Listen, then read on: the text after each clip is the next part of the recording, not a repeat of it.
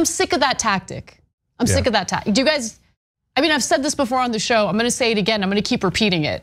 The labeling someone one of the isms to intimidate them and silence them and prevent them from saying things you don't wanna hear, it's a tired tactic at this point and it's not working. Whoopi Goldberg, Sunny Hostin, and the other hosts of The View were not happy that Jon Stewart was critical of Joe Biden and his age and his cognitive ability. Anna Kasparian and Cenk Uyger commented on this and gave their views of how they felt about Jon Stewart's comments, as well as Whoopi Goldberg and the other host of The View and their comments. So we're going to take a look at what each had to say, and I will interject with my own views. No pun intended. I think what's so offensive to me, I love that Jon Stewart is back, but what's so offensive to me is there's a difference between age and intelligence. The problem with this country is that we don't value people with their wisdom. We don't value seniors. We don't value octogenarians. Okay, and I'm sick of this ageism problem. So I want to jump in right here. So the Sunny Hostin saying we don't value seniors and this is ageism.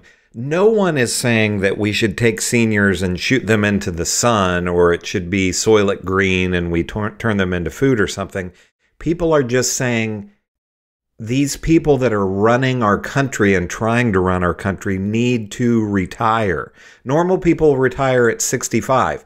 We have one guy who's in the White House who's over 80. We have a guy running against him who's almost 80. We've had numerous and still have numerous members of Congress who are in their 70s and 80s. We had Mitch McConnell freezing up, you know, almost stroking out on TV. Anna Kasparian and Cenk Uyger are going to talk about Dianne Feinstein, who was totally out of it, you know, late in her term in Congress before she died. But let's hear what Anna Kasparian and Cenk Uyger have to say about this. Sunny Hostin, one of the hosts on The View, was not happy with comedian Jon Stewart's recent coverage of Biden's very obvious mental decline. We all see it. And even went so far as to call that kind of criticism ableist. And she's very offended by it. These politics kind of worked several years ago. No one cares how offended you are anymore. We can all see what everyone grounded in reality can see. Biden is struggling. It's not that he's old, it's that his mental capacity has been diminished. It is very clear to people, and we're talking about, what are we doing? Jake, like, we're just going along with things. Like the country. I'd slightly disagree with Anna Kasparian here. I mostly agree with what they're going to be saying. But it is that he's old. People lose a step or several steps when they get old. How many people would go to an 80-year-old to have their heart surgery done? How many people would want to have an 80-year-old person flying the plane that they're in? Normal people are retiring well before this. People want to retire, but these people hang on forever. They hang on way too long. Country is just moving along as if President of the United States isn't like the most important job in the country / world. Yeah. What are we doing? Well, television is a propaganda box. How about if we said it about Dianne Feinstein? In fact, I did say it about Dianne Feinstein. They said offensive. She had completely lost her mind. She was not in early onset dementia. She was in very late stage dementia. Couldn't remember a thing. Dianne Feinstein took part in votes that she had no idea what she was doing, where people had to literally tell her, they were literally telling her how to vote. I mean, I've said this before on the show. I'm gonna say it again. I'm gonna keep repeating it. The labeling someone one of the isms to intimidate them and silence them and prevent them from saying things you don't wanna hear, it's a tired tactic at this point and it's not working. So look, last thing on the age in terms of the specific examples that Sunny hosting, if she later said, there's people who are old who are still doing great, like Nancy Pelosi.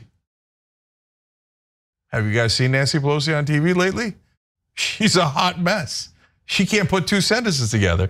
Trump for the third time now, Biden for the second time, and a majority of Americans do not want either of these guys in there.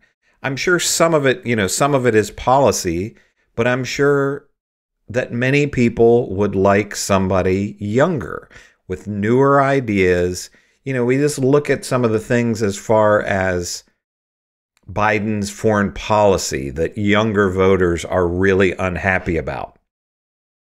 He has had the same views on a particular country in the Middle East for decades, and that hasn't changed, and he's not going to change with that.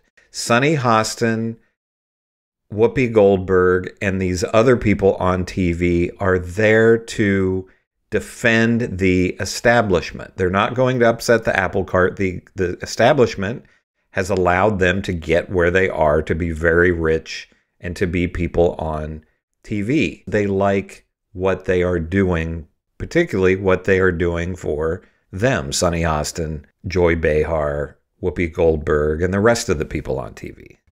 Now, funny enough, Jon Stewart addressed people like Sunny Hostin during his, his Daily Show segment. He said, "What's crazy is thinking that we're the ones, as voters, who must silence concerns and criticisms.